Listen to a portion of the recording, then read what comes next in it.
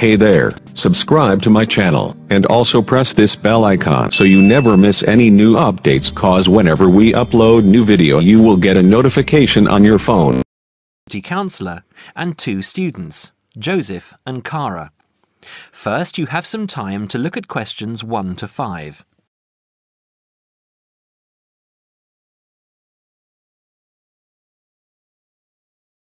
Now we shall begin. You should answer the questions as you listen because you will not hear the recording a second time. Listen carefully and answer questions 1 to 5. Hi Joseph, how are you today? Fine, thanks. And Cara, how are you? Good.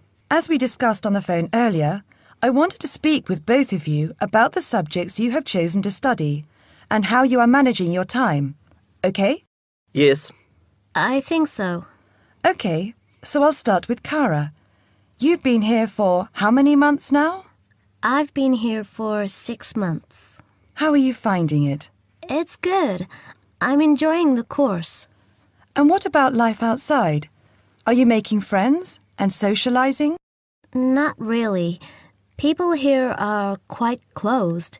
They don't talk to you. I see. So, what do you do after classes? I usually go home and study, and I might go out for a walk, but never really with anyone. Sometimes my roommate Louisa comes with me, but she always seems to be busy. How is this affecting your schoolwork? I don't think it is, but I miss home. Cara, what I suggest for now is that you look into joining one of the social clubs on campus. There are a variety of them. You can go camping, skiing, snorkeling, painting, dancing, reading, horse riding, rowing. There's a list on the school website. Have a look and work out which one you're interested in and which suits your timetable. You'll meet friends that way and people who have the same career interests as you. As for the subjects you've chosen for a career in microbiology, I think you should look into dropping one of your subjects and picking it up again next year as a minor. You have a lot on your plate, and this will just cause great pressure. It doesn't mean that you aren't coping, but you're doing about 10 hours more than the average student a week. Think about it, and we can make another appointment to discuss it. When are you free? I have an hour free usually on Wednesdays at 11:30. Okay, good. Come to my office at 11:45 and wait in reception. Okay? Okay, I'll see you then. Before you hear the rest of the conversation, you have some time to look at questions 6 to 10.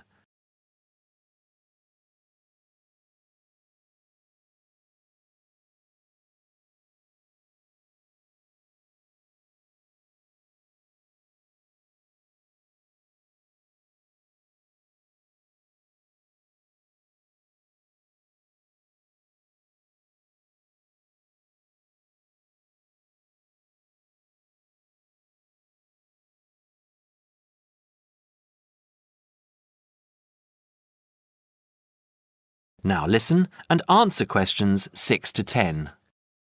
Joseph, how are you finding the university? I love it. It's very different from home. Life here is very much focused on study and also socializing through sport.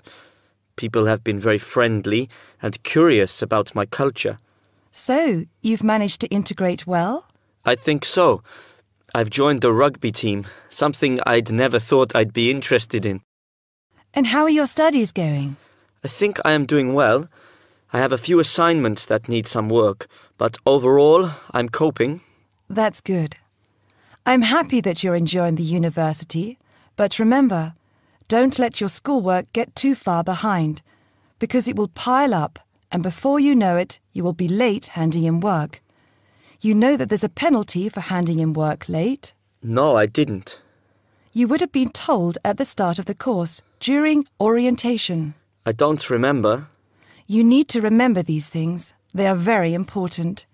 You might be an excellent student, but if you consistently hand in work late, you'll be penalized and you might end up losing your degree over it. That's a lot of years of work, okay? Yes, I'll remember that. And also remember that you have to attend 90% of your classes. So far, you have missed 5 tutorials. Be careful here. These could also cost you your degree. Is there any particular reason you missed these classes? I'd been training for our rugby match the night before and, well, we went out afterwards and I slept past my alarm clock. Joseph, I know this culture must be very different from where you come from, but please try and be a little more conservative with your time. I think maybe you should spend more time on your studies and less time on socializing. The subjects you've chosen are intensive. I want you to spend 3 hours a night studying before you decide to do anything else. I'll make an appointment to see you in a month and we can assess your progress. I'll give you my business card. All my contact details are there. Call me in 3 weeks to organise another meeting. Do you have any questions for me? No, none. OK, I'll see you in a month. That is the end of part 1. You now have half a minute to check your answers.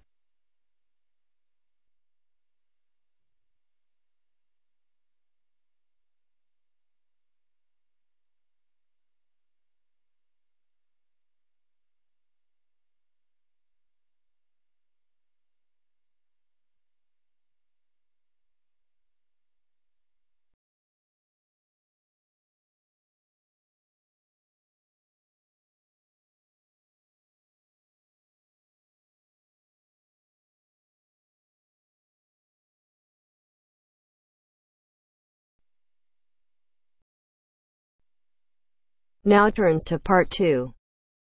Part 2. You will hear a lecturer discussing the possibility of creating nuclear fusion. First, you have some time to look at questions 11 to 15.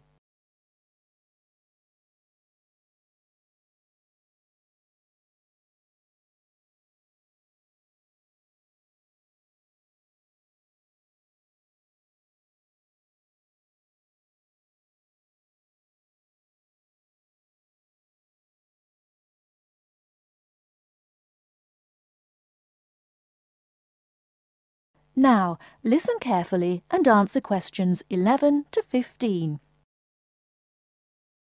We look at the sun, a huge ball streaming out essentially limitless energy into space, and we think about how we need that energy here on Earth. Our oil reserves are running out, coal burning causes much pollution, and nuclear energy has many dangers. But where does the sun itself get its energy? The answer is that the sun makes it using fusion, or, more specifically, in a hydrogen fusion process. There is no pollution, no radioactivity, no waste products, and we have plenty of hydrogen.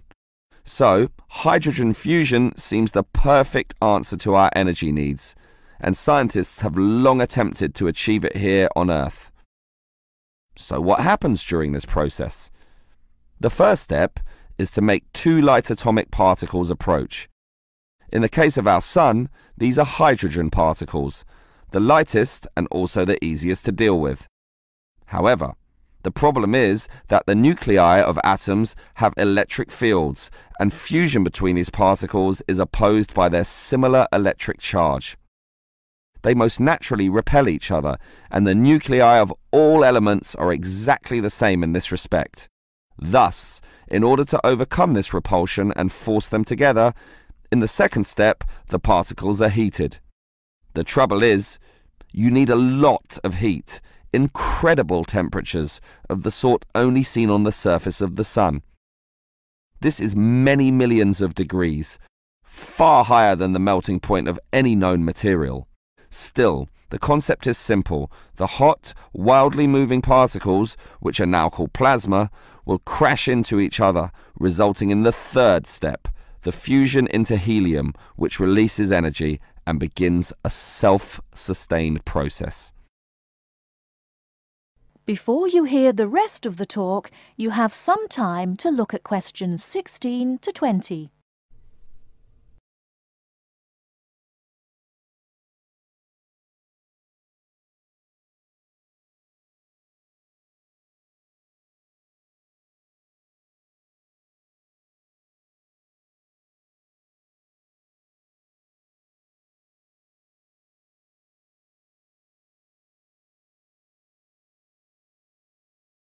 Now listen and answer questions 16 to 20. So, we know how fusion works. Thus, the big question is, can we create it here on Earth? We actually have the technology to superheat hydrogen into plasma, but no container on Earth can deal with those temperatures. Thus, we need to confine this superheated material so that it doesn't touch anything. For that, we need a special reactor, and most research has focused on an apparatus known as a tokamak system. That's TOKAMAK, an acronym from some Russian words meaning toroidal chamber with magnetic field. It's an apt name, since a very powerful magnetic field is used to confine and suspend the superhot plasma in the air so that it doesn't touch anything. This is possible only because this plasma has an electric charge, which interacts with the magnetic field. Of course, the walls of the fusion vessel will still get hot, very hot, and to avoid being melted, they must be cooled with a cryogenic system to intensely low temperatures. But now we are faced with the second problem. If we are to draw power from this system, the reaction must be continuous and controllable. However, when fusion begins, the plasma becomes unstable, and at these temperatures, that is a very serious situation. If we lose control, a disaster could result. Despite the obstacles, in 2010, a European device managed some success, but needed far more power to generate the fusion reaction than that produced from the fusion itself. Obviously then, it was not useful as a power source.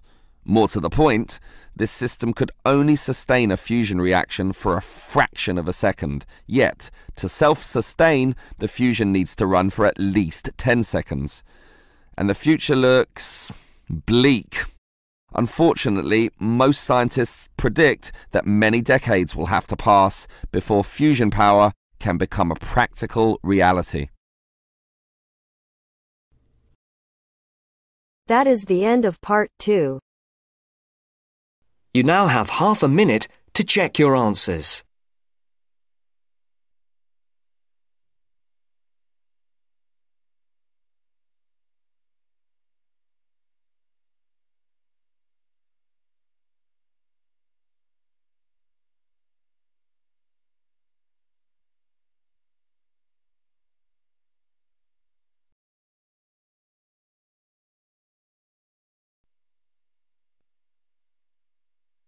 Now turns to part 3.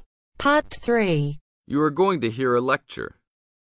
First, you have some time to look at questions 21 to 25.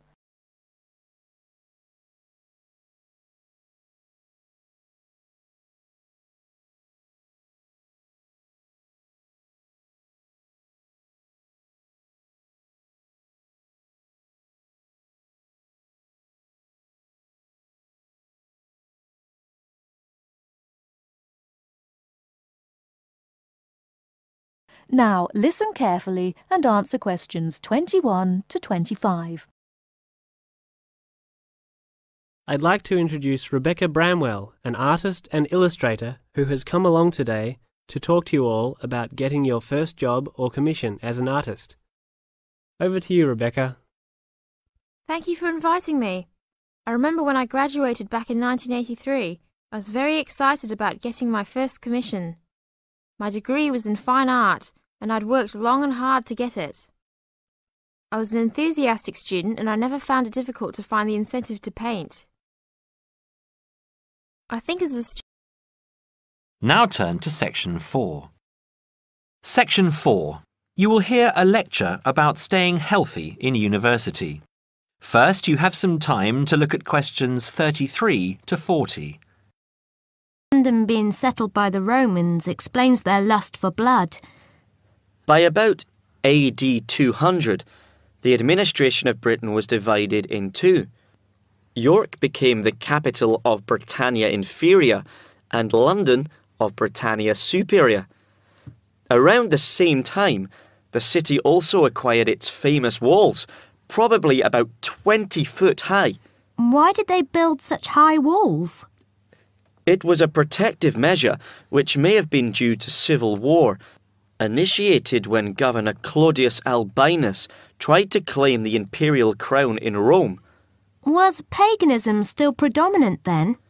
Yes, but Christianity appears to have reached the province at an early date, and only a year after the religion became officially tolerated in the empire, London had its own bishop, Restitutus, who is known to have attended the Imperial Council of Arles. You really delve deep.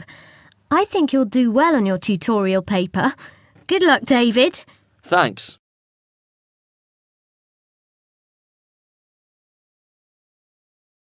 Good morning all. Welcome to our regular lecture on health issues.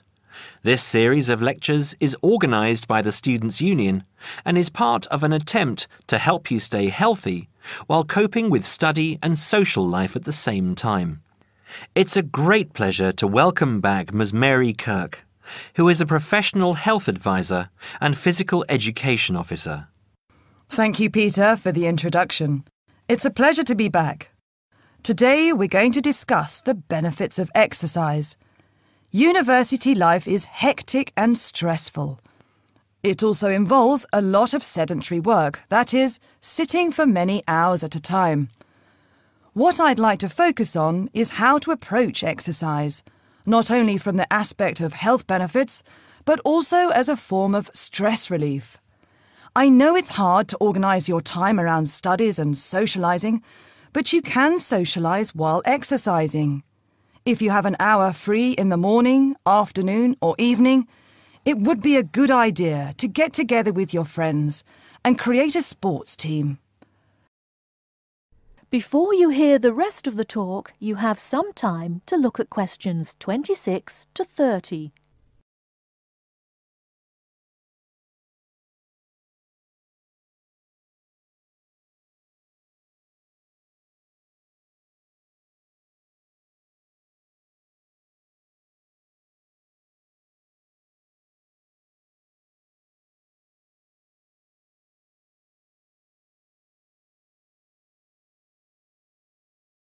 Now listen and answer questions 26 to 30. The grounds of the university are ample enough to support every student's need to become active. There are also readily available facilities at your disposal, such as a football field, tennis and badminton courts. There's also a swimming centre, and within that building is a gymnasium, with a variety of programs such as aerobics and weight training.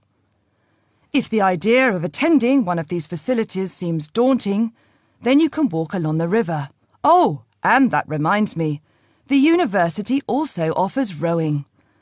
If there is a sport that you're interested in that's not on offer, you can approach either your student union representative or speak with Sports Administration Manager, Mr. Lawrence Cavendish.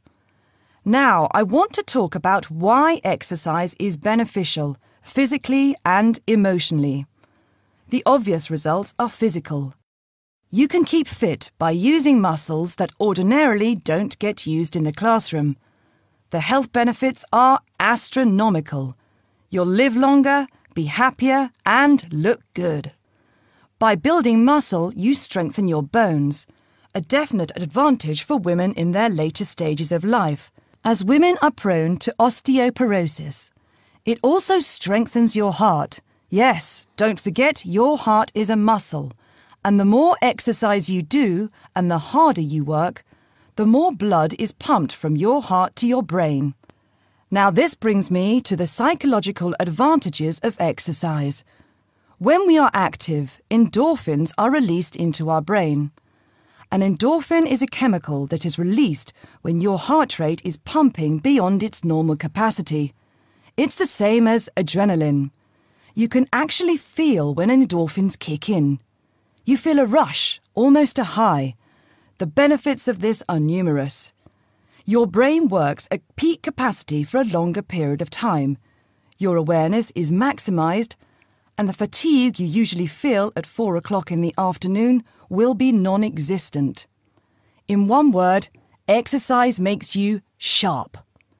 Now, I'm not saying that you should overdo exercise, because too much of anything can be dangerous. But if you think about your daily routine, you spend about 6 hours a day in lectures and another 2 or more hours studying. That's a long time to be sitting. And that is a long time for your body not to be moving around. So try and find at least 1 hour a day to get some exercise. If you can't fit in 1 hour a day, try 1 hour every second day or half an hour a day. You will see rewards instantly. You'll feel great and look great. This I can promise you. That is the end of part 3. You now have half a minute to check your answers.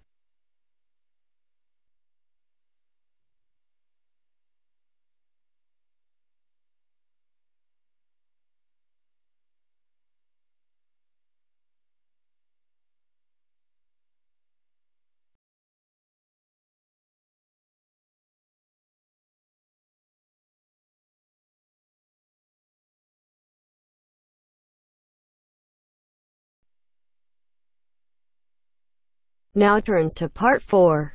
Part 4. You will hear a lecture about sports. First, you have some time to look at questions 31 to 40.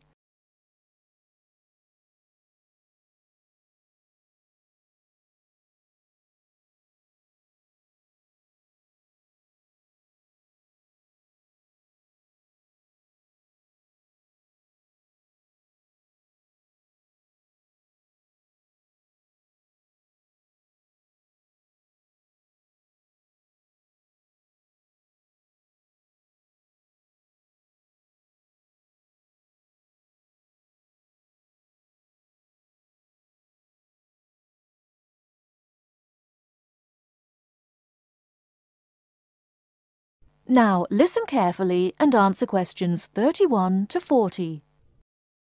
Not all people like to work, but everyone likes to play.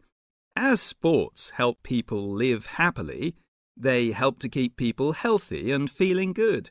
When people are playing games, they move a lot. This is good for their health. Having fun with their friends makes them happy. So all over the world, men and women, boys and girls, enjoy sports. Since long ago, adults and children have called their friends together to spend hours, even days, playing games. Sports usually take a variety of forms. Organised competitions, which draw huge crowds to cheer their favourite team to victory, athletic games, played for recreation anywhere sufficient space is found, and hunting and fishing. Most sports are seasonal, so that what is happening in sports depends on the time of the year. As sports change with the season, people often do not play the same games in winter as in summer. If you want to know what others' favourite sports are, first of all, you should find where they live. Generally speaking, people in hot areas are fond of swimming, while people in cold places love skiing or skating. In this case, surfing is believed to be an important sport in Hawaii. The Pacific Ocean sends huge waves up on the beaches, waves that are just right for surfing. Some sports, including wrestling, boxing, horse racing, etc., are called spectator sports, as the number of spectators greatly exceeds the number of players in the game. Other sports are called participant sports, drawing a crowd of onlookers only on special occasions, such as tournaments. Some sports are commercial and professional, with players who are paid for their participation and with audiences who pay admission to watch.